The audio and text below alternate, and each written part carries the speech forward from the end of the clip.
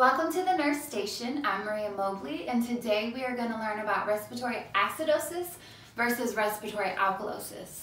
As always, these videos are for educational purposes only, and please watch the introduction to acid-base imbalances if you haven't already, and it'll really help you understand better, especially when we get to potassium, okay? So, I put on the left side of my board really big things you just need to understand about how the lungs helps us in acid-base imbalances. So remember, we have three systems that kick in when we are not in homeostasis.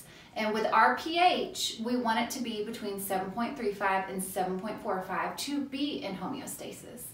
So remember, if our pH decreases, that means we have more acid in our body for one reason or another. And if our pH increases, we have more base in our body.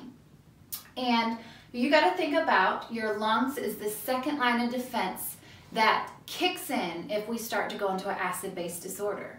And also think, the primary ion that the lungs controls in relationship to acid-base imbalances is CO2, carbon dioxide. Carbon dioxide is an acid, so always ingrain that in your brain, because you have to understand, do we have too much carbon dioxide? Do we have too much acid? And then our body is getting more acidic, so our pH is decreasing, or do we have too little acid? We might not have enough CO2, and our body is getting more alkalotic, our pH is increasing. So, these are golden rules you need to remember related to how your lungs help when we start getting into acid-base imbalances. So if your pH decreases, that means it's getting more acidic, your lungs will start to increase in respiratory rate and depth. And think about it, CO2 is an acid. So if our pH is decreasing and getting more acidic, our lungs are going to start to breathe faster and deeper, because remember, we inhale oxygen and we blow off carbon dioxide. So for one reason or another, I'm starting to get more acidic. So my lungs are going to start breathing deeper and breathing faster. And when we exhale, we're exhaling our carbon dioxide off. So we're helping to get rid of acid. And think about the opposite. Let's say we have lost our acid for some reason or another. So how is our lungs going to help us? Well, remember, our lungs primarily controls the acid. So when we are starting to get more alkalotic, when our pH is increasing, our lungs are going to slow down their respiratory rate.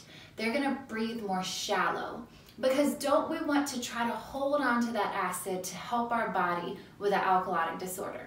Okay, so just to review again, when we are in an acidic state, our lungs start to breathe.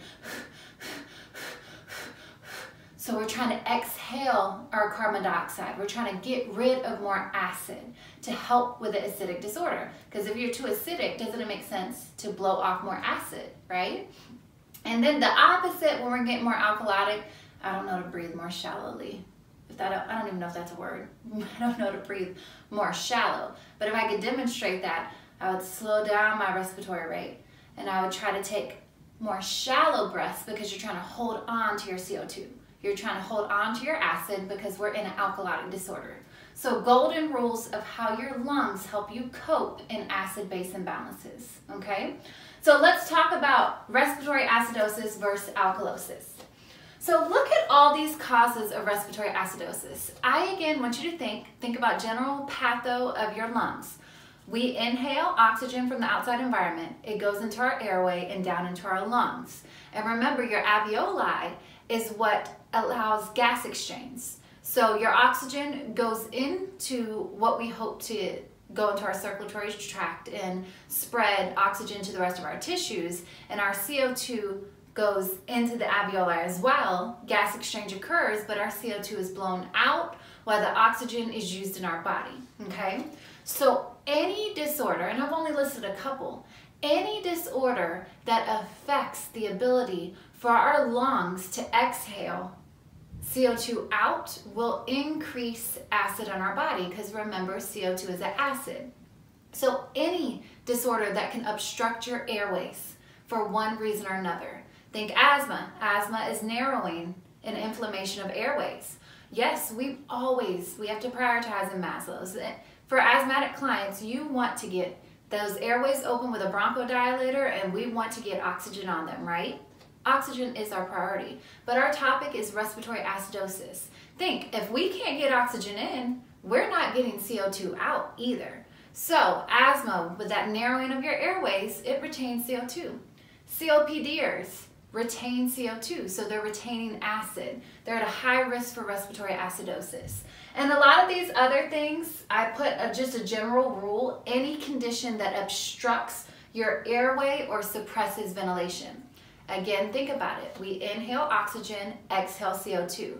So if we are suppressed with our ventilation, if our inspiration and expiration is greatly depressed, think about your normal respiratory rate, 12 to 20 breaths per minute. Let's say a client had an opioid overdose and their respiratory rate is 6 breaths per minute. Yes, they're getting little oxygen in, but they're also getting little CO2 out. So they are, again, retaining that acid. So group it all together. Anything that can obstruct the airway, COPD, asthma, pneumonia, bronchiectasis. There's so many disorders that can obstruct the airway. So priority, if your O2 is low, you give them oxygen, but also think they can't get that CO2 out, so they could be going into respiratory acidosis. And then anything that suppresses our ability to breathe. And very common, we are in the opioid crisis, are narcotics. Think about any depressant, benzodiazepines, general anesthesia suppresses our ability to breathe. So just group it all together. Anything that does not allow you to effectively exhale CO2, which is your acid, could lead to respiratory acidosis, okay? So how are these clients gonna look? It's absolutely gonna be dependent on the disease. You know, asthma, they could have wheezes. COPDers could have barrel chest and accessory muscle use. So whatever disease is causing the problem, of course, take those manifestations of the disease. And we're going to have hypoventilation. If they're in respiratory acidosis, they are not exhaling CO2 effectively. So their respiratory rate could be depressed. It could be shallow. It could be low in breaths per minute, okay? And they can absolutely have hypoxia, because if we can't get CO2 out, we probably aren't getting oxygen in effectively. And then typically we see a change in behavior. These are a lot of times causing respiratory issues. So anytime we have impaired ability to get oxygen in, your clients can have a change of behavior. They can get restless, they can get anxious, they can get confused. So typically a change of behavior occurs. CNS depression, they can be lethargic, fatigued. Just think about how a sedated client would look. That's kind of how CNS depression looks in terms of your assessment. And if the body has started to cope, meaning remember those 3 systems I talked about in that first video, your buffer, your respiratory, and your kidneys. If your buffer has started to work, they've already tried to shift your hydrogen ion into your cell, which is an acid, and bring potassium out. That's why we could have hyperkalemia with respiratory acidosis as well, okay? So, as a nurse, as a medical professional, what are you going to do to help these clients? And it makes complete sense. Their problem right now is they cannot effectively get CO2, carbon dioxide, which is an acid, out of their body. So we have to help them. We have to improve ventilation, okay? So, oh man, I'm good. I wrote it already on the board. The goal is to improve ventilation one way or another. Positioning is humongous for respiratory disorders. We want to sit that head of the bed up. We want them to be inhaling and exhaling effectively, okay? So you want them in semi-filers or high filers to whatever they can tolerate best. We, of course, may need oxygen. If we have an obstructed airway and CO2 can't get out, oxygen probably is not getting in either. So oxygen as needed, turn coughing, deep breathing, suction as needed. A reason for airway obstruction could be sputum. We have clients that, for instance, cystic fibrosis, characterized by excessive sputum. So we need to clear the airways, okay? Treat the cause. If it's asthma, you have airway narrowing, airway inflammation. You need to open those airways up as quickly as possible. So we would give them a bronchodilator, such as albuterol. If it's pneumonia, let's say they have excessive secretions that's obstructing oxygen getting in and carbon dioxide from getting out, so they're starting to get acidic. You need to treat that bacteria or that fungus, whatever is causing that pneumonia. So if it's bacterial, we treat it with an antibiotic. So again, whatever the cause is, we absolutely need to treat that in order to open up the airways and effectively get oxygen in and carbon dioxide out. Hydration. We always want to keep clients well hydrated. Hydration helps to loosen secretions, helps to thin secretions so we can suck them out or they can cough them up more effectively. And then mechanical ventilation. Let's think about this. Clients can be very sick. We haven't even talked about ARDS or any respiratory depression that can lead to respiratory failure. All those clients could potentially be in respiratory acidosis. So let's think about it, critically thinking. Mechanical ventilation is when we put in an airway, an endotracheal tube, into their airway, and then we can hook it up to a ventilator and breathe for them, okay? If they have a tracheotomy, we don't have to use the ET tube, we can ventilate them through their tracheotomy, okay? So, the goal of treatment for respiratory acidosis is to improve ventilation, okay? So, you walk in the room and let's say their CO2 is really high. Remember, normal CO2 is 35 to 45. Let's say they had an ABG value that's showing respiratory acidosis and their CO2 is 54. We want to breathe that acid off of their body. So the mechanical ventilator has settings. We could increase that respiratory rate. If we increase the respiratory rate, are we improving ventilation? Are we going to help them blow more CO2 out? Yes. So you need to think anything that will improve ventilation, from sitting the head of the bed up to giving oxygen to helping them breathe more effectively. We have breathing exercises we can teach them. You could suction if the airway's obstructed. Always treat the problem, okay? And then mechanical ventilation, if they are intubated, we can adjust our ventilator settings to help blow off more of their acid, more of their CO2. And if we get rid of acid, won't it help an acidic disorder, okay? So I hope this is helping you. Respiratory alkalosis, the complete opposite. Now the client, for some reason or another, has blown off too much acid. They have blown off so much CO2 that they're now getting into a basic problem or an alkalotic problem. So, any condition that causes hyperventilation. Think about what hyperventilation is. Again, normal respiratory rate is 12 to 20 breaths per minute. If we are hyperventilating, they are blowing off too much acid. They're losing too much CO2, which is their acid, and then they can turn into an alkalotic disorder. Think about it. When somebody's having a panic attack, you always see in movies or videos, somebody give them a brown paper bag. If they're having a panic attack, they're blowing so quickly, so forcibly, that they're losing their CO2. That brown paper bag, the purpose of it is all the CO2 they're exhaling is going into the brown paper bag and they're breathing it back in. And it's going to help prevent alkalosis to occur. And it makes complete sense. So any disorder that causes hyperventilation can lead to respiratory alkalosis, all right? So hysteria, anxiety, panic attacks, mental health disorders can lead to respiratory alkalosis. When you are in pain, things are heightened. Your respiratory rate increases, your heart rate increases, your blood pressure increases. We hope to treat clients before they get to that point. But again, if they are in severe pain, they can start hyperventilating. Hypoxia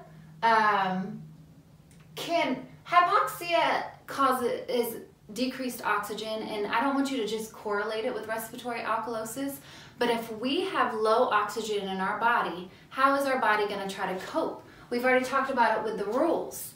We have low oxygen in our body, we're going to try to start breathing faster and deeper to try to get more oxygen in. But we're hoping to get more oxygen in, but we could be breathing too fast that we're blowing off too much acid as well. So it can lead to respiratory alkalosis.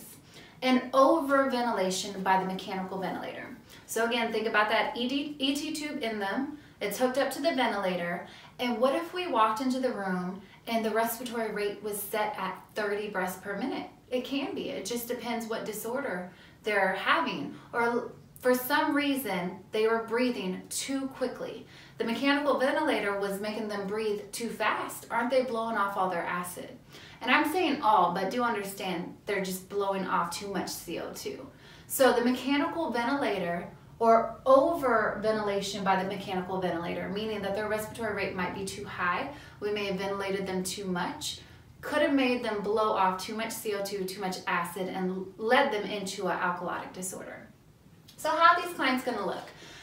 The primary cause of respiratory alkalosis is hyperventilation. So of all things, you can bank on that respiratory rate being elevated, being very high, okay? So they'll have tachypnea. Their respiratory rate will be fast. Hyperventilation. They can have a change in behavior just like acidosis. When we start messing with our pH, whether it be more acidic or more alkalotic, and remember, these are all respiratory problems at this point, you can absolutely have a change in behavior related to either buildup of acid, loss of acid, or even just related to maybe they have a lack of oxygen in their body. So you could see restlessness, agitation, confusion. CNS excitability, something y'all should group into your head. Remember that first video I talked about potassium influencing acidosis and alkalosis. When we think about acidosis, you should think hyperkalemia. When we think about alkalosis, you should think hypokalemia, and watch that video if you don't understand what I'm saying. But when we think about acidosis, you should also think about CNS depression. Clients just seem, just their behavior is much more sedated or lethargic or fatigued or weak. With alkalosis, your clients seem to be much more irritable. They can have tetany. They can have tremors. They seem to be heightened. They can complain of paresthesia or all this numbness and tingling. They can complain of twitchiness. So just group it together. Again, when you think acidosis, think depression. Their muscles are weak. They are sedated, confused, lethargic. And then with alkalosis, think CNS, central nervous system excitability. They are kind of heightened, twitchiness of muscles. That could lead to tetany, irritability, things like that. And then, like I said, we've already talked about, watch that first video if you don't remember how potassium's influence in acid-base imbalances, hypokalemia for alkalotic disorders. So how are we going to treat these clients? Your goal is to decrease the respiratory rate one way or another. Because think, when that respiratory rate, when they are hyperventilating, aren't they blowing off all their acid? I'm very dramatic. It's not all their acid, but aren't they blowing off excessive amounts of carbon dioxide or acid? So the clients are looking like this. They're blowing off, they are tachypnic, they're blowing off a lot of CO2. Your goal is to decrease that respiratory rate, okay? So let's talk about how we do that. Breathing exercises. If somebody is having a panic attack, don't you encourage them to slow down their breathing, to deep breathe, to regulate their respiratory rate? So breathing exercises, calming them down. We already talked about the brown paper bag, but in medical facilities, we don't really pop out our brown paper bag. It's typically, and remember, the purpose of a brown paper bag is when they exhale into it, all that CO2 goes right back into them when they inhale. So instead of a brown paper bag, what we use a lot in the healthcare facilities is a rebreather mask. Think of it as the same concept as a brown paper bag. This mask covers their nose and mouth, but it doesn't have any holes to the outside environment. So it's an occlusive mask to the face. We can use this as a means to giving oxygen as well. But a rebreather mask just is occlusive to the face, so if they exhale, CO2 can't get out. It stays in that mask, and when they inhale, they breathe the CO2 back in, which is nice. And also remember, this can be hooked up to oxygen, so they can be getting oxygen as well if they need it. And then change in ventilator. Okay, if we are The cause is a mechanical ventilator. If the respiratory rate is too high, for instance, we need to adjust those ventilator settings. We are making them hyperventilate because remember, if they need a mechanical ventilator, we are pretty much breathing for them. So if it is a mechanical ventilator, we need to decrease that respiratory rate. So we need to change those settings so we can bring or help prevent hyperventilation, bring their respiratory rate back down so they're not exhaling too much CO2. And then CNS depressants as needed. Think if somebody is having a full out blown panic attack, or if you've ever worked in the emergency room setting and people are combative or coming at this, sometimes we have to give medications to depress them, to sedate them. And also think about what sedatives do to your respiratory rate. Don't they bring your respiratory rate down? Let's say we have to give them a benzodiazepine. They're used for a lot of things. They're used for anxiety, for instance. But if we push, for instance, lorazepam, we are going to help bring that respiratory rate down. So if it comes down to it, we will use CNS depressants to pull that respiratory rate back down so that they are retaining more CO2 or more acid to help with this acid-base disorder. So I hope this really helps you. I hope you can break it down. Remember, key concepts you have to understand before you even dive into this. You have to know how to interpret ABGs. So I have a video up that just shows you quickly using arrows how to interpret ABGs. That is step one, because you can't start thinking about how to treat a respiratory acidosis or respiratory alkalosis disorder if you don't know how to interpret ABGs. Okay, so know how to interpret your ABGs. And then based upon the symptoms, how the client's presenting, remember in our NCLEX question breakdown, if you have a clearly identified problem, you don't gather any more data as a nurse. You do an intervention, you do an action. So if you see an ABG value that shows respiratory acidosis, you don't gather any more data in those NCLEX style questions. You need to jump to an action. You need to, for instance, it's respiratory acidosis, you need to improve that ventilation one way or another. You need to pick an action. If you see an ABG that is respiratory alkalosis, don't gather any more data. Don't get an O2 sat, don't get a PaO2, your arterial oxygen level. You already have a clearly identified problem. Don't look for another one if there's no oxygen value. You just need to help fix the problem in that question right here, right now.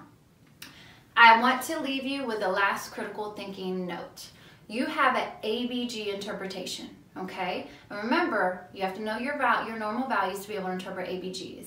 If you ever see a low PaO2 or a low pulse ox level, so remember, normal pulse oximetry is 90 to 100%. PaO2 or arterial oxygen, that is a serum lab value from our blood, normal values are 80 to 100. If you ever see a low oxygen level, critically thinking for NCLEX style questions, who cares about the ABG interpretation? You better fix the oxygen. Your answer is to give oxygen. Your answer is to elevate the head of the bed. So if you ever see a low oxygen level and then an abnormal ABG interpretation, such as respiratory acidosis or alkalosis, oxygen is your priority. Don't try to fix that ABG disorder. You need to fix their oxygen first, okay? So I hope this helps. Be on the lookout for my metabolic acidosis versus alkalosis video. And as always, we are better together. This does not have to be hard. Let's break it down together. If you understand this, please help another student so they can be successful on their test as well, because we need to get y'all to the bedside, okay? Take care.